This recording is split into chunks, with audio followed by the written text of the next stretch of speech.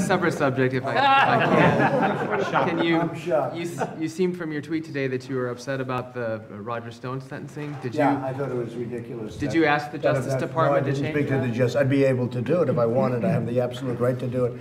I stay out of things to a degree that people wouldn't believe, but I didn't speak to him. I thought the recommendation was ridiculous. I thought the whole prosecution was ridiculous.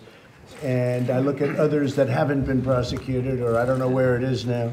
But when you see that, I thought it was an insult to our country, and it shouldn't happen. And we'll see what goes on there. But that was a horrible aberration.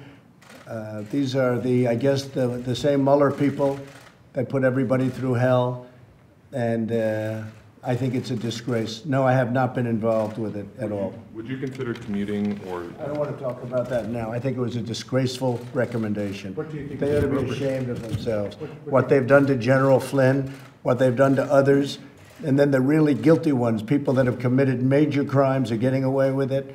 I think it's a disgrace. Do you know who Anonymous is? I don't want to say, but you'd be surprised. Would you be surprised? But I don't want to say.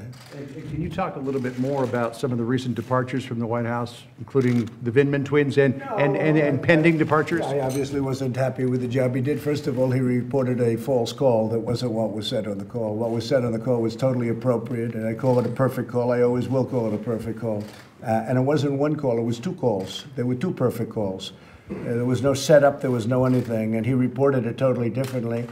And then they all went wild when I said that we have transcripts of the calls, and they turned out to be totally accurate transcripts. And if anybody felt there was any changes, we let them make it because it didn't matter.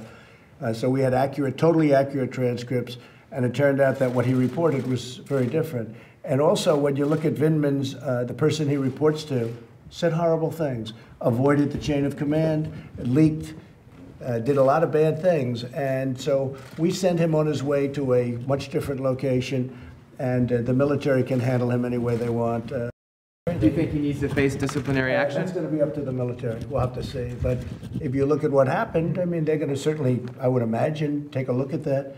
But no, I think what he did was just reported a false call. If you look at what he said, and I'll tell you, the one worse was, you look at Shifty Schiff. Take a look at what he did. He made up my conversation. And then we dropped the transcript, and he almost had a heart attack.